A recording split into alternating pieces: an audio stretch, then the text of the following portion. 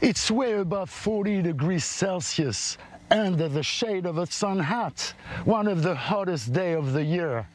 It obviously accelerates the evaporation of the Dead Sea and of bodily fluids. How lovely it is to start the day at midday, sailing an oily sea of salt, May Day. This is the only boat on the northern edge of the Dead Sea. The last time there was a baby on a boat on the Dead Sea was over 75 years ago.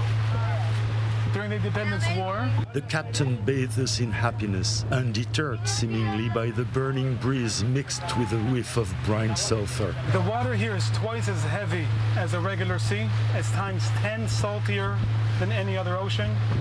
It's very complicated and lots of maintenance. We have to be cleaning every single day the boat, the engine. The Dead Sea sinks in superlatives, the most, the least, the whole or nothing. This is one of the saltiest bodies on Earth and also the deepest lake in the world. Okay, it's like 480 meters deep. There's around 600 Olympic pools are dried up every day in the Dead Sea.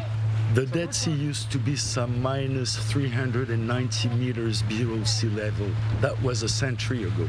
Now, due to the intense evaporation, especially in the summer, and overuse of its sources of water, the Sea of Galilee, the Jordan River, for irrigation and consumption, it's somewhere minus 430 meters below sea level. But the main story here is the 70%, which has been dried out almost completely.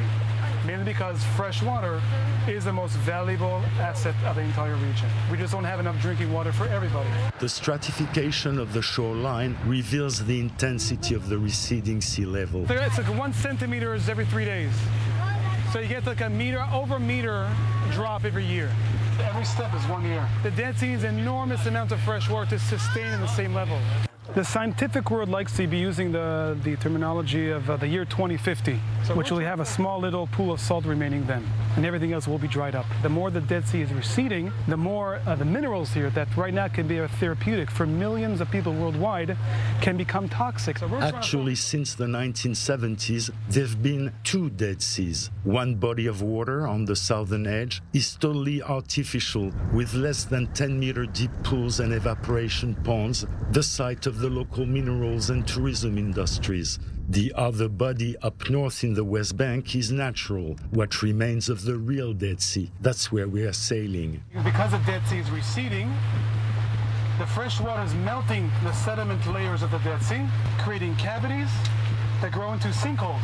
Look at the entire shorelines over here. We have 7,000 sinkholes. Around 700 appear every year. Look at this car. It was underwater a year ago.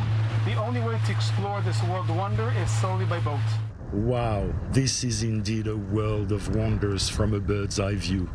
When the Dead Sea is receding, seeing the life coming out of the Dead Sea.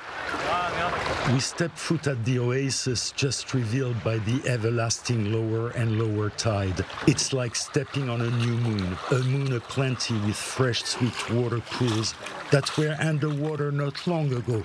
God, such a relief. Ecotourism is just a great way to be doing conservation on the long run for the Dead Sea. This is a man-made problem, and therefore it's a man-made solution. Ecotourism is a big part of it, getting people aware of the situation. Yet, a meaningful conversation on the conservation of the Dead Sea would seem dead in the water, so to speak. The Red Sea-Dead Sea Canal project is off the table. Israel's neighbors, the Palestinians on the northern side, the Jordanians on the eastern side, pump water from the Jordan River. Yet, Noam Bedain wants to remain optimistic that the historical flow of the Jordan River can be restored. Because of the political arena and the tensions happening between countries, it was very hard to promote anything in terms of saving the Dead Sea.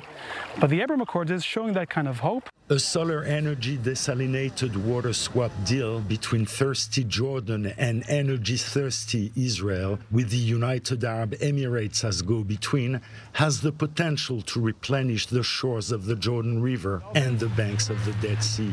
Meanwhile, we reach a salty beach lying in the sun that's been uncovered by the diminishing water levels only a couple of weeks ago. Salty, iridescent mosaic carpets emerge from the translucent waters. Putting the focus on the life, on the positive, on the beauty of it is a way to get everybody's attention to understand what is it they're actually losing. Pierre Clochendler, I-24 News, along the Dead Sea. Let's sail this winter.